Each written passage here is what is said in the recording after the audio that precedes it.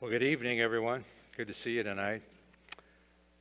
Glad you've journeyed back to join us.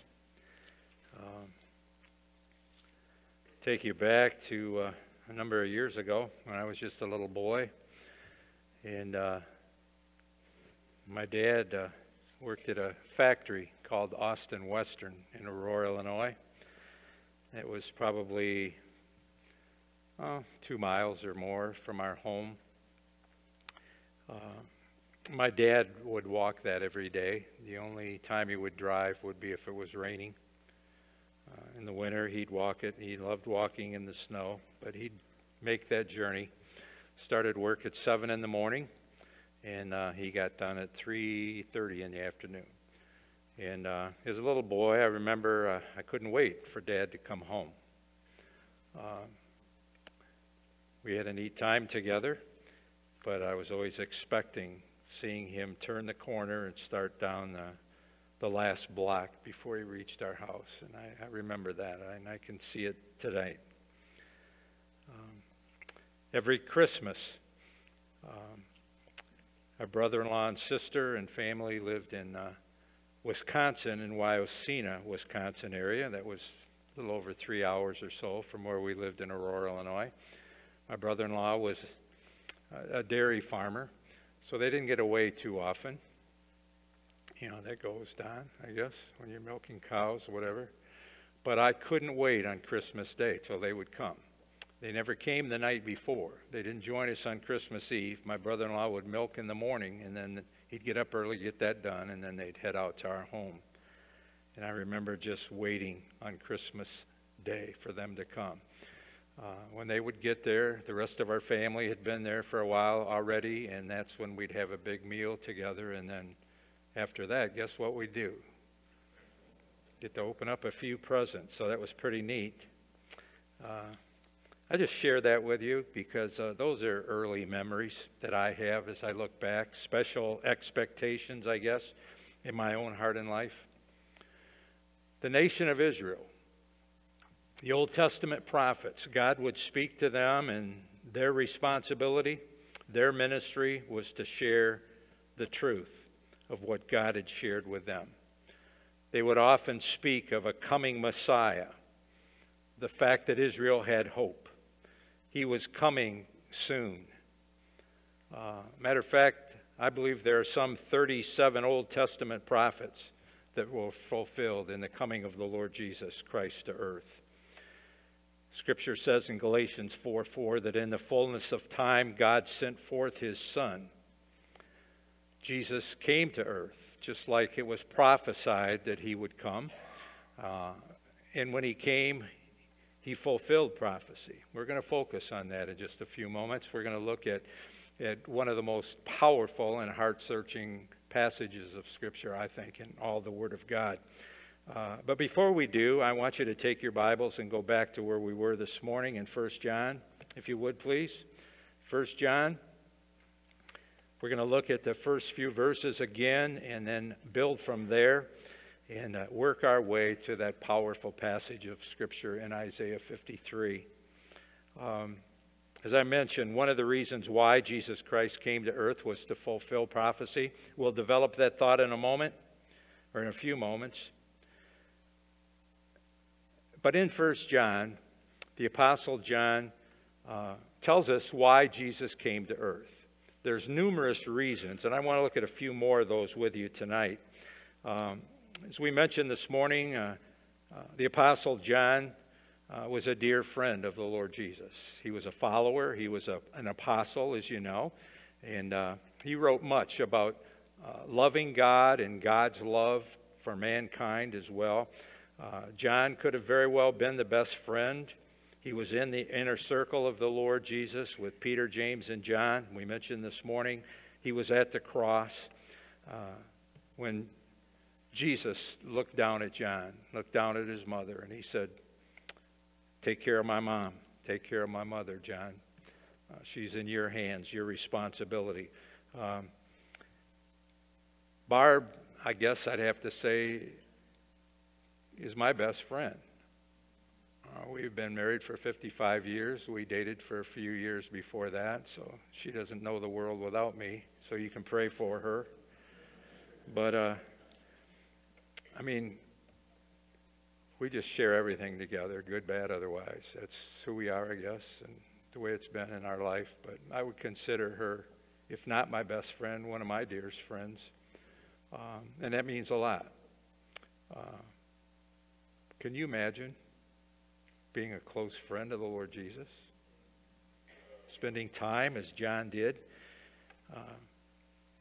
John tells us in verse 1 of 1 John, he says, that which was from the beginning, he said, talking about Jesus coming from heaven's glory. That's the thought here. He was in the beginning.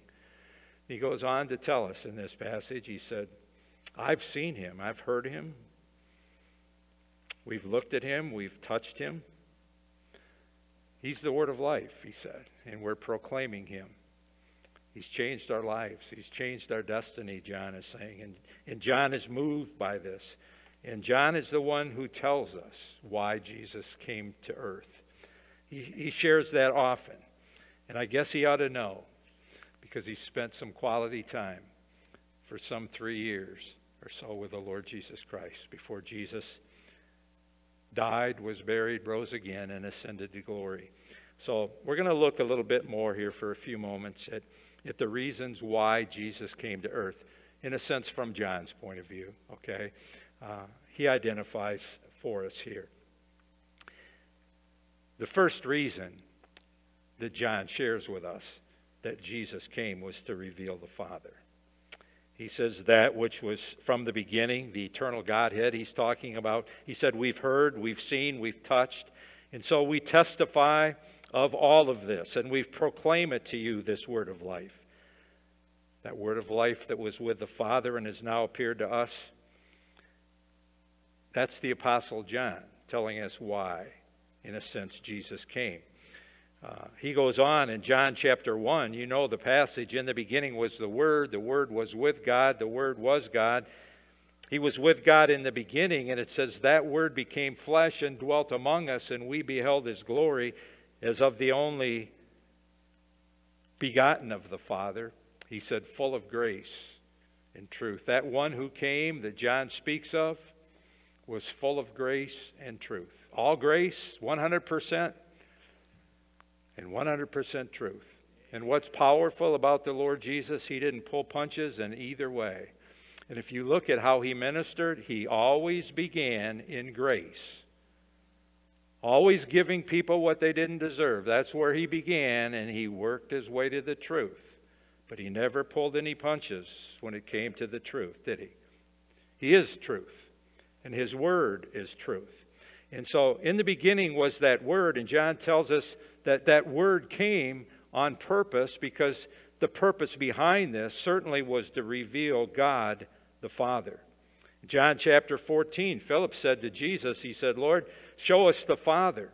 Jesus answered, he said, anyone who has seen me, Philip, has seen who? The Father. The Father and I, we're one. I'm a part of the Godhead, he's saying. That's who I am. And I've come down here certainly for numerous reasons. One of those is to reveal God the Father. The Apostle John also said, no one who denies the Son has the Father.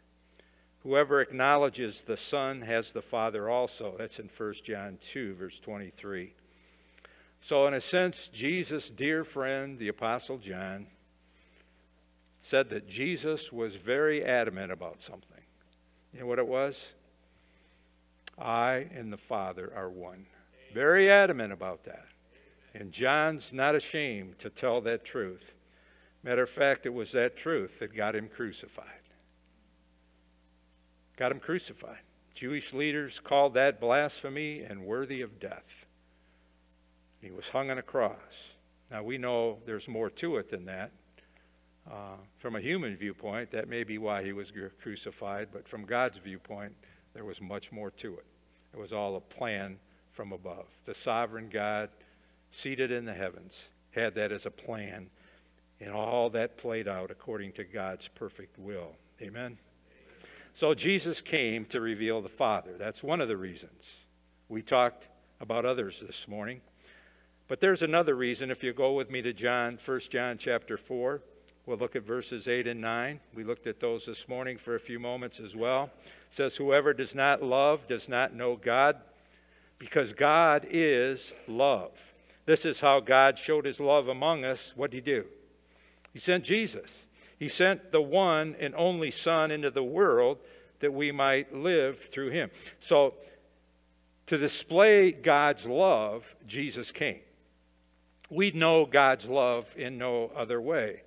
God is love, and this is how God showed his love among us. He sent his one and only Son into the world that we might understand who God is and that God loves us. And if we're going to have any type of life, not only here, but for all eternity, we're going to have a personal relationship with the one God sent. You know the verse. We quote it all the time. Matter of fact, if you watch a football game, you'll see John 3:16 displayed. I don't know why that's done in that way, but people mock that from time to time. But what a verse. God so loved the world that he did something. Remember what he did? Sent his only begotten Son. We're talking about why Jesus came. Because God loved us. God wanted us to experience and to know his love. Love is being loyal. It means benevolent care and concern for the well-being or the good of someone else. Certainly, it was God caring about the well-being and good of his creation. More specifically, he was concerned for the heart and soul of the human race. And God was spurred on as he cared for the world by his unconditional affection for you and me. So there's a couple reasons why Jesus came. He came to reveal the Father, and he came to reveal and to display the Father's love. He also came, according to 1 John chapter 1, John again saying, he came to give life. Came to give life in its fullness, to the fullest. This is what John says. That which was from the beginning, 1 John 1, 1 through 3 again. That which was from the beginning, we've heard, seen, touched. He's the word of life. We testify of him. We proclaim him, so that we might have fellowship with the Father and with his Son. And together as believers we fellowship, so that our joy may be full and complete. You talk about life in its fullest. It's when a person has a relationship with God and relationship with others who know God. That's sweet fellowship. You know what fellowship is? It's a couple guys hanging out in a ship. I don't know how else to say it. That's what sweet fellowship is. Hanging out in a boat together, I guess, right? Fellows in a ship. I kind of look at it that way. You better get along if you're hanging out in a fishing boat together. But sweet fellowship, John says, I'm having that because of Jesus. He's saying, and I want you to have it. We all want to have that among each other. John said this is how God showed his love among us. He sent his one and only Son into the world that we might live in and through him. 1 John chapter 4, verse 9. So isn't it amazing what John's telling us, that close friend of the Lord Jesus, the Apostle John? It's just packed full. As you read all 5 chapters of 1 John, so often you'll run across this thought. This is why Jesus came. This is why the Father sent the Son. One of those reasons was to give life in its fullness and to the fullest. What's that involve? To have life in its fullness, to a fullness? Well, it's very simply a personal relationship. It's a personal relationship that we can have with the Father, Almighty God, the Holy God, that comes about in and through the finished work of the one that the Father sent, his Son, so that we might live, we might be alive spiritually. You can't live unless you're alive, and we're spiritually dead till we meet the Son of the Heavenly Father. There's no other way to have life. We have that life. It's given to us in and through the work of the Son. And as we become alive spiritually, then we begin to grow spiritually. And eternally, we're alive and we grow until we're mature, and one of these days we'll be like unto Jesus. In the meantime, we're to be conformed to him more and more today than we were yesterday. Eternally, we're going to be in him for all eternity. Right now, we're in him, and he's working in us and through us and with us, not only to honor and glorify him, but to be an encouragement to one another. Isn't it amazing what God had in mind in the sending of his Son? We hear this a lot these days about the fatherhood of God and the brotherhood of man. That's a lie. It's a lie. Not everybody is a child of God. It's taught that way and it's shared that way, that God is the Father of all of us. Okay? But you can't know the Father unless you know the one he sent, his Son. So the fatherhood of God and the brotherhood of man is one way of putting it, but it's the false side of things. We must have a personal relationship with God through the one that he sent, the Lord Jesus. So Jesus came for a number of reasons. The third one tonight was to give life in its fullest, in its fullness. Go with me, if you would, to Isaiah 52. It's a long way from 1 John, but if you'll work your way back. I'm sure you know where I'm going with this. We talked a little bit about Jesus being sent by the Father for numerous reasons. A key reason was to fulfill prophecy. In Isaiah chapter 52, verse 13, begins a passage that, to me, as I said, is one of the most powerful and heart-searching passages in all of Scripture. Jesus came to fulfill prophecy. Look what it says, verse 13. Talking about the Lord Jesus, my servant. He'll act wisely. He'll be raised and lifted up. He'll be highly exalted. Just as there were many who were appalled at him, his appearance was so disfigured beyond that of any man, and his form marred beyond human likeness. So will he sprinkle many nations, and kings will shut their mouths because of him. For what they were not told, they will see. And what they have not heard, they will understand. Verse 1, chapter 53. Who has believed the message or the report, and to whom has the arm of the Lord been revealed? He grew up before him like a tender shoot, like a root out of a dry ground. He had no beauty or majesty to attract us to him.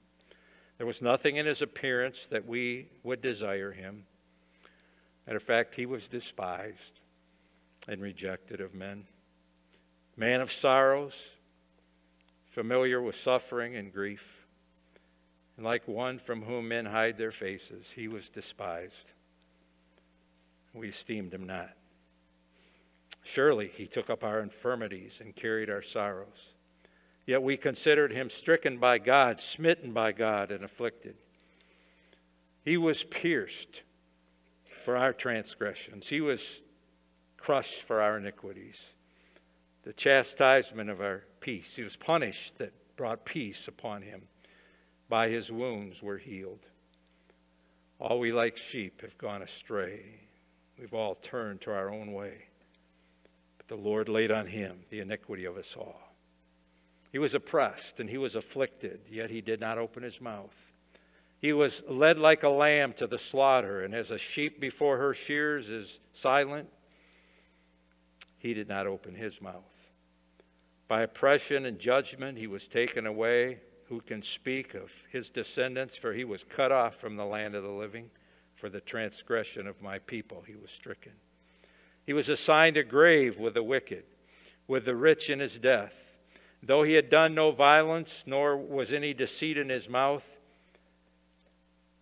yet it was the Lord's will to crush him and cause him to suffer. And though the Lord makes his life a guilt offering, he will see his offspring and prolong his days, and the will of the Lord will prosper in his hand. After the suffering of his soul, he will see the light of life and be satisfied. By his knowledge, my righteous servant will justify many. He will bear their iniquities. Therefore, I will give him a portion among the great. He will divide the spoils with the strong, because he poured out his life unto death and was numbered with the transgressors. For he bore the sin of many and made intercession for the transgressors. This passage was written 600 and some years prior to Jesus coming to earth. This is a prophecy that God shared with the prophet Isaiah. And Isaiah shared what God had shared with him.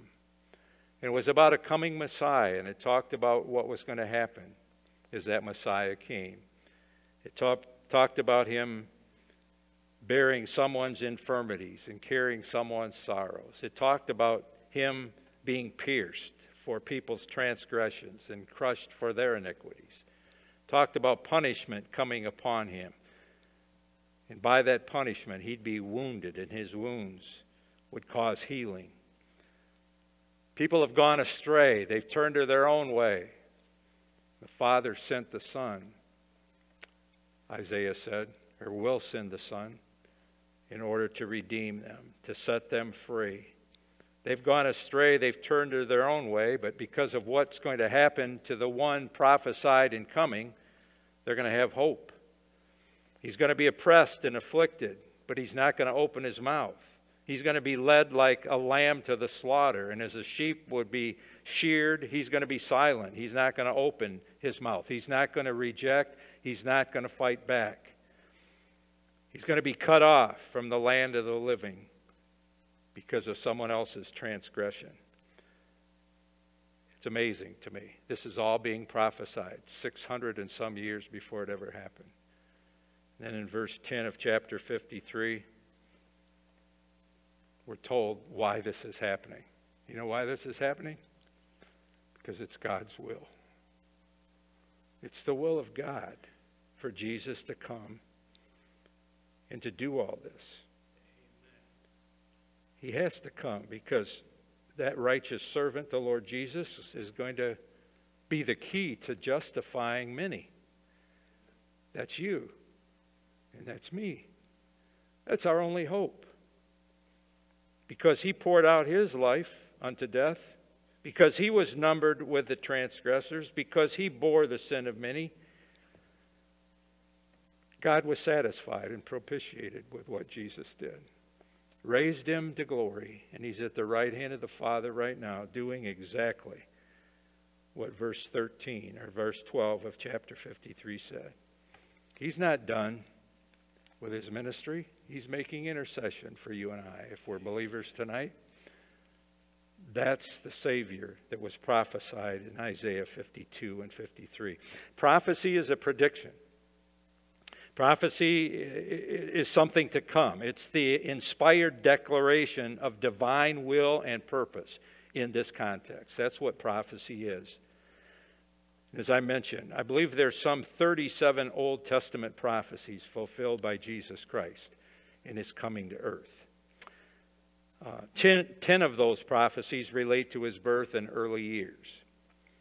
13 of those prophecies relate to his, 10 of those relate to his birth and early years. 13 relate to his earthly ministry, to that earthly journey. 13 more relate to his death, burial, and resurrection. 1 relates to the fact that he's going to ascend to glory. Now, all of this is shared before Jesus ever comes to earth. Before what we call Christmas ever happened, all of this was prophesied.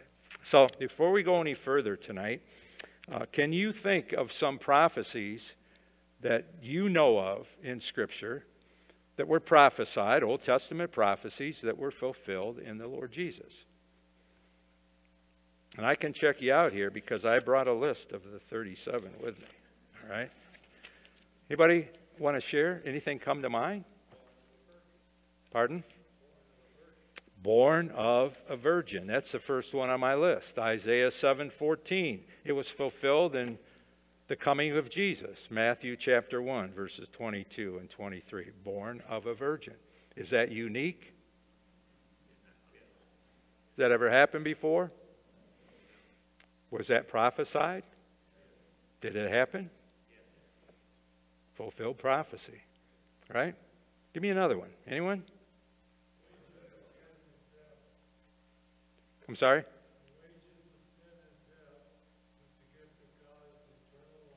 Okay. All right. Jesus was coming prophesied to bear the sin of a world that was desperately in need, separated from him, right? That was fulfilled in Jesus' coming. The Son of David, okay? On the throne of his father David for a few days, right?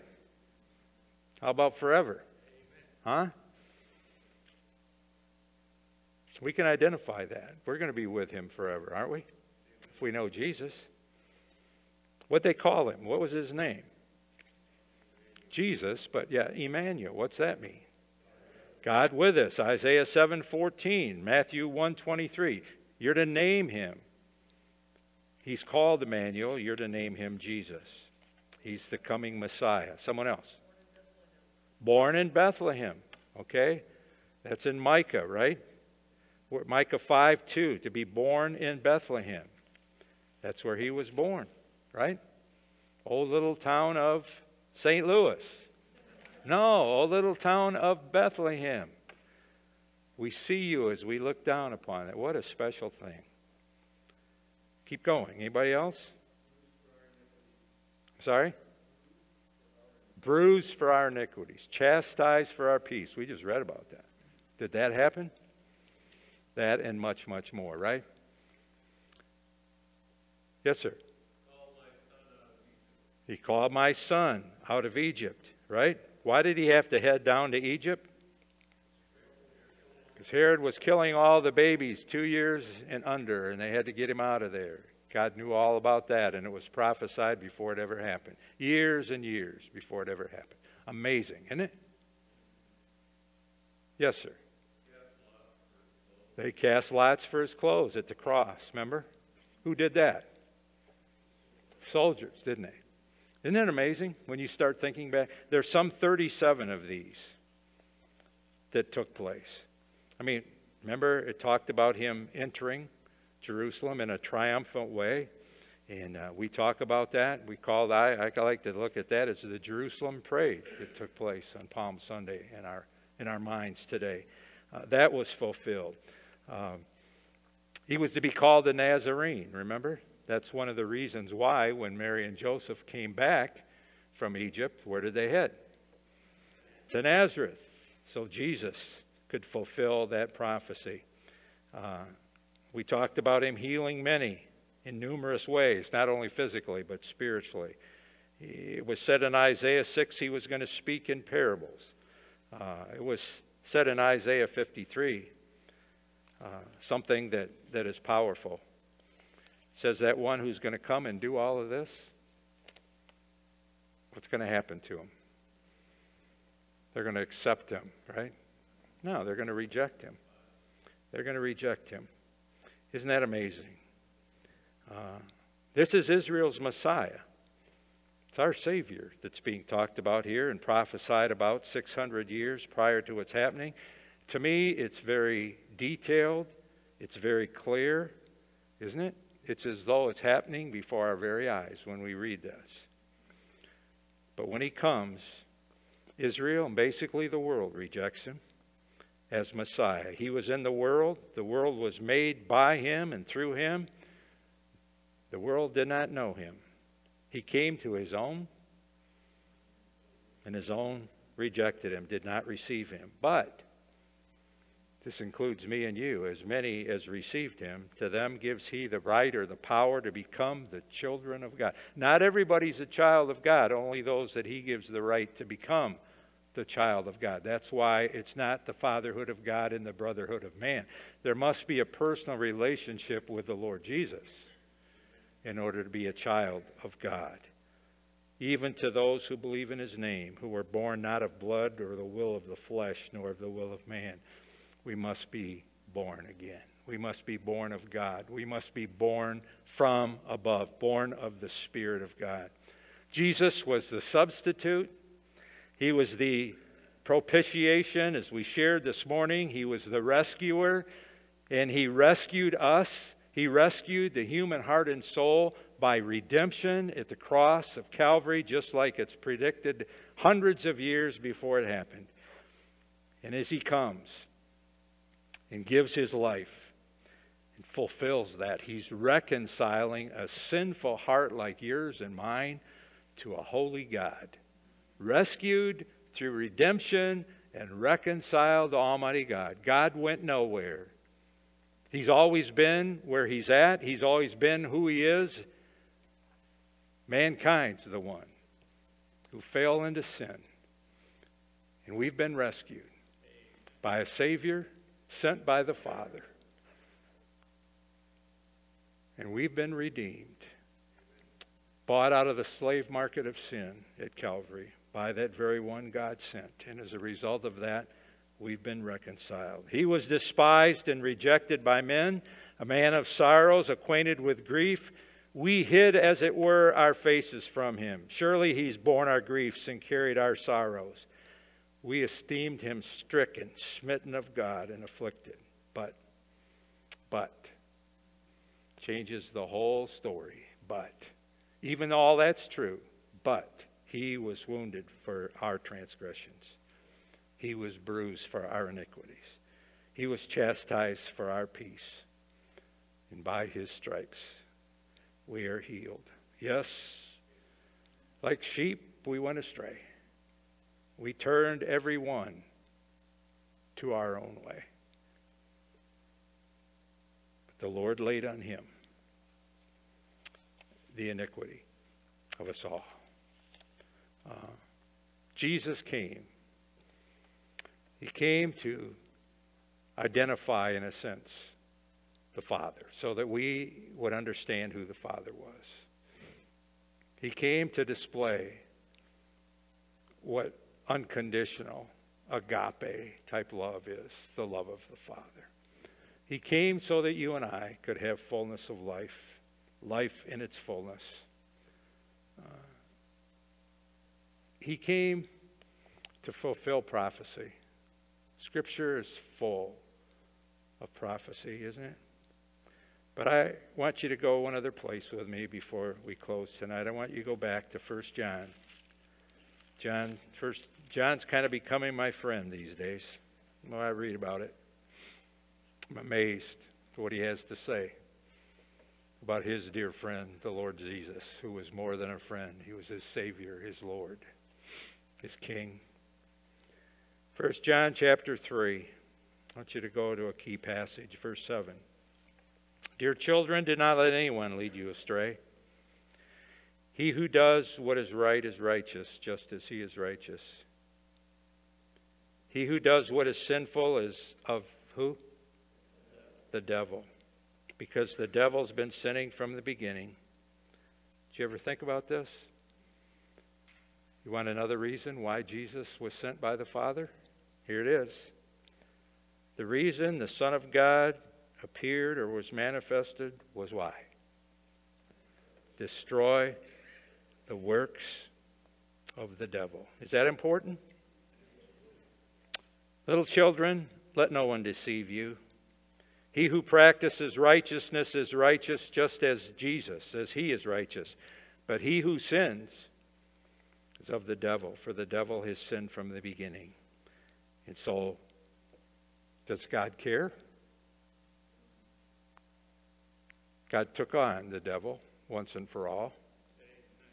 And for this purpose, he sent his Son. The Son of God was manifested and appeared that he might destroy the works of the devil.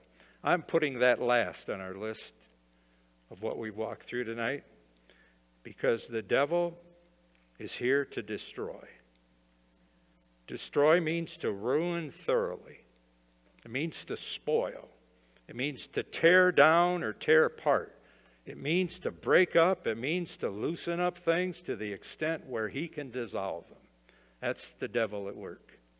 Satan deceives, 1 Peter 5:8, be sober, be vigilant. Why? Because there's an adversary or enemy out there called the devil who walks about like a roaring lion, seeking whom he may devour. But he's not only going about as a roaring lion, he goes about as an angel of light. He's not one. He just acts that way at times, and we buy into that, don't we? Resist him, it says. Steadfast in what? Take faith, trust. Trust in what? Trust in who? Trust in Almighty God, who loved you and I enough to send his Son. And we've just walked through a number of things today that he sent his Son to do. And if you remember this morning, part of that was to save a lost and dying world. And the way he did that is dealing with sin, taking sin away. The devil deceives.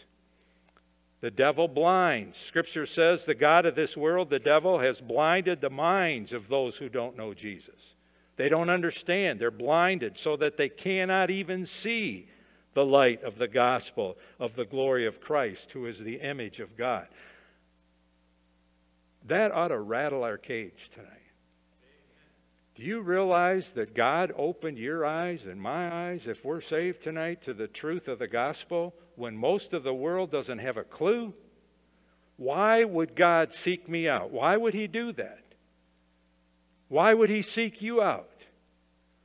Do you see the need of you and I sharing Jesus?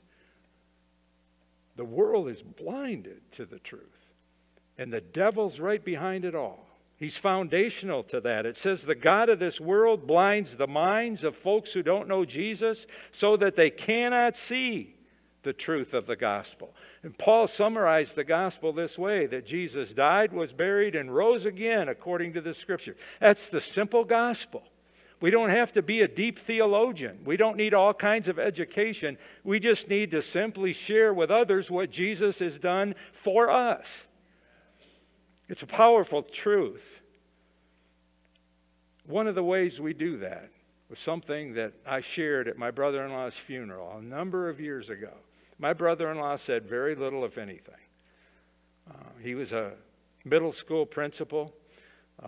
He kind of built a program dealing with those who were struggling and in many ways in grade school, elementary school, and so forth, and came alongside the needy and helped build some programs. But he very seldom said much. We should always be like my brother-in-law, Ed Close. He's been with the Lord for quite a while. But Ed Close very seldom said much verbally. But I'll tell you what, he backed it up. He backed it up by the way he lived. We should always share the gospel, and when necessary, we should use words. That makes sense? Most of us use words all the time, but our life doesn't normally back up what we say. God looks at things so different. Jesus didn't have to say much. He did from time to time, but people followed him all over the place because of his lifestyle, because of his testimony, because of the way he displayed the Father's love and care. And he did that all the way to the cross of Calvary. And then when they hung him there, he looked down upon them and he said, you know what, Father, I could call 10,000 angels or more to get me off this cross. But he said, Father, forgive them. They don't have a clue what they're doing. They don't know who I am. If they understood who I was, they wouldn't be doing this. They don't get it, he said. They don't understand. Father, forgive them. That is an amazing truth, isn't it? So the story of Christmas, why Jesus came to earth, is quite a story, isn't it? He came to reveal the Father, to display God's love, to give life in its fullness, to be the Savior of the world, to take away sin, to destroy the works of the devil, and then for things that were predicted about his coming, hundreds of years prior, he came to fulfill all that. You know what? My Bible tells me that Jesus is coming again. Does your Bible tell you that? That's a prophecy. It hasn't happened yet. I think I'm ready. Are you ready? You know, Jesus is coming again. Let not your heart be troubled. Right? If you need it, go with me to John 14. Let not your heart be troubled, verse 1.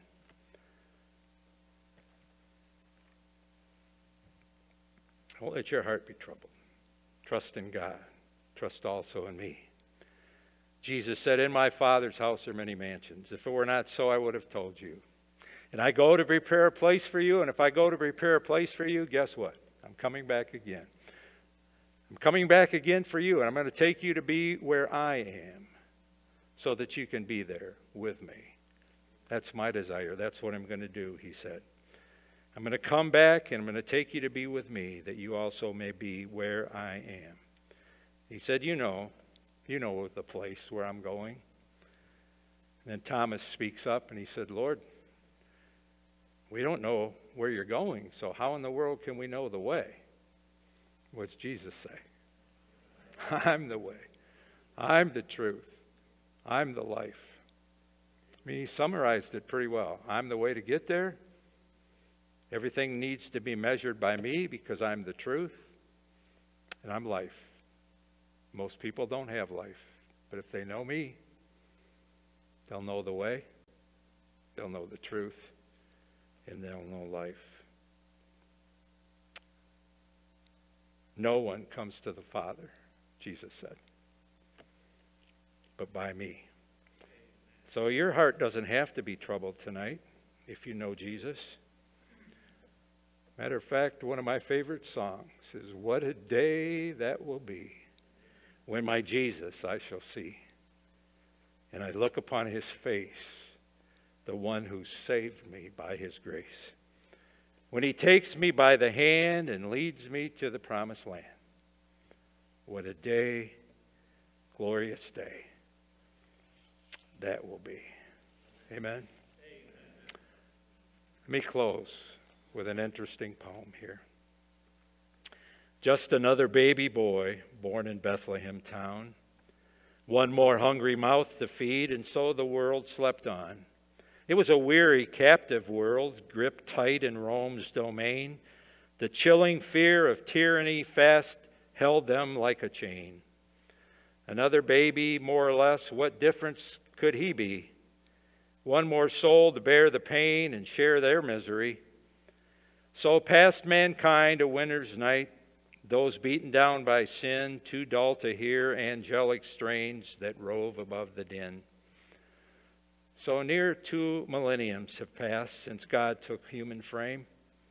The world runs its appointed course, but never more the same. He gathered up the captive's chain once forged for you and me, and he broke the foul tyrant's grip and purchased liberty. Now looms above the manger bed a message for all men. He died, he lives, he intercedes, he's coming back again. Then herald forth the joyous word, our voices lift as one. The babe who slept in cattle's stall is God's triumphant Son. Amen. Father, we're grateful. That's all we can say. We don't know how else to put it. We are so grateful that you thought enough of us and loved us to the extent that you gave your only begotten Son. And Lord Jesus, I have to thank you tonight that you came willingly. You didn't battle it. You didn't turn it away, but you came. You sweat drops of blood, as it were, in the making of that decision. And you said, not my will. I don't want to do this. I don't want to go through this, but yours be done. And you